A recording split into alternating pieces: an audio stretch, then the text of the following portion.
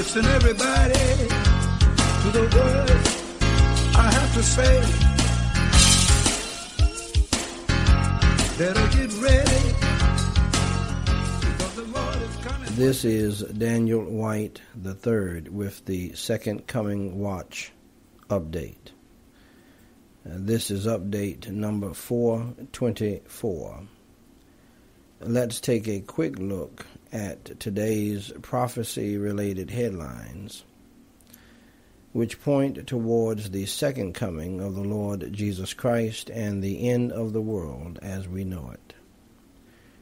First up today, according to the Times of Israel, Saudi Arabia may be prepared to field nuclear bombs it has purchased from Pakistan in response to Iran's alleged military nuclear program, and may already have deployed missile systems capable of delivering the bombs. According to Mark Urban, diplomatic and defense editor for the BBC's Newsnight, there are suggestions that the Saudis have paid for a number of nuclear weapons that are ready and waiting in Pakistan. If the reports are accurate, the kingdom could have atomic weapons on its missiles even before Iran has that capability.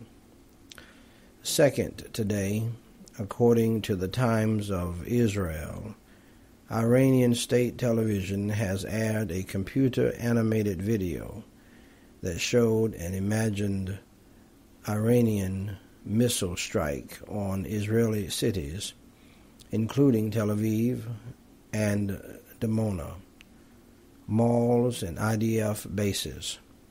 The video was also posted online by the pro-regime website Iran's View, which said on Thursday that the 4-minute clip was part of an hour-long documentary that includes a video simulation of Iran's response to an airstrike by Israel against Iran's nuclear facilities.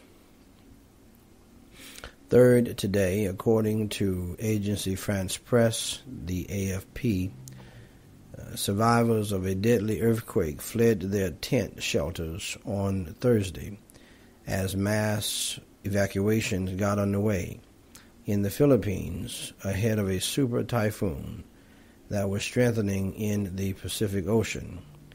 Authorities warned Typhoon Haiyan, with wind gusts exceeding 200 miles an hour, could cause major damage across a vast area of the central and southern Philippines when it made landfall on Friday. The State Weather Service said the typhoon was continuing to intensify, and at the time of this report, it has already hit.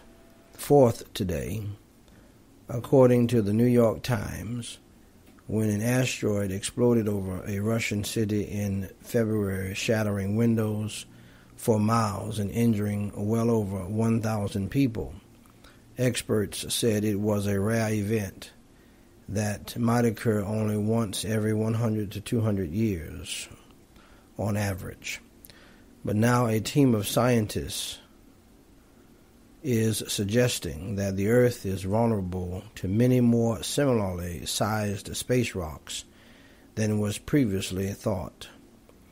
In research published on Wednesday by the journal Nature, they estimate that such strikes could occur as often as every decade or two. The findings are helping to elevate the topic of planetary defense from Hollywood fantasy to real-world concern. Fifth today, according to the Jerusalem Post, senior Israeli officials said the country will strongly oppose a proposal that world powers are examining regarding Iran's nuclear program. According to the officials, who said the proposal calls for Tehran to stop uranium enrichment to 20% and slow work on its hard water reactor in exchange for sanctions relief. Jerusalem views this as a bad deal.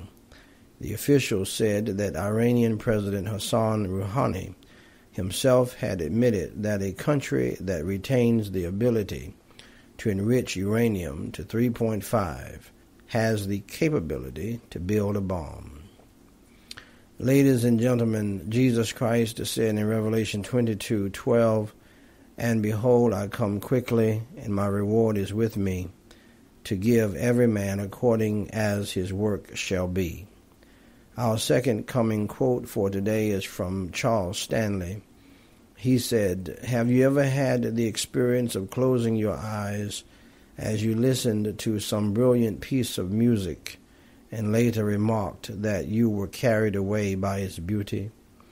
Well, that's what it means to be raptured, to be carried away. Ladies and gentlemen, you can read these stories in more detail and get more prophecy-related news at secondcomingherald.com. If you are not ready for the return of the Lord Jesus Christ, may I encourage you to get ready today by receiving him as your Savior. John 3:16 says, "For God so loved the world that he gave his only begotten Son, that whosoever believeth in him should not perish, but have everlasting life." Just believe in your heart that Jesus Christ died for your sins. Be willing to confess your sins and repent of your sins. Believe that he was buried and rose from the dead by the power of God for you and for the world, so that you can live eternally with him. Pray and ask him to come into your heart today, and he will do so. Romans 10:13 says, "For whosoever shall call upon the name of the Lord shall be saved." Until next time, keep looking up, for your redemption draweth nigh. Let us join in the prayer of John the Revelator when he prayed, "Even so come, Lord Jesus." God bless you. Yeah.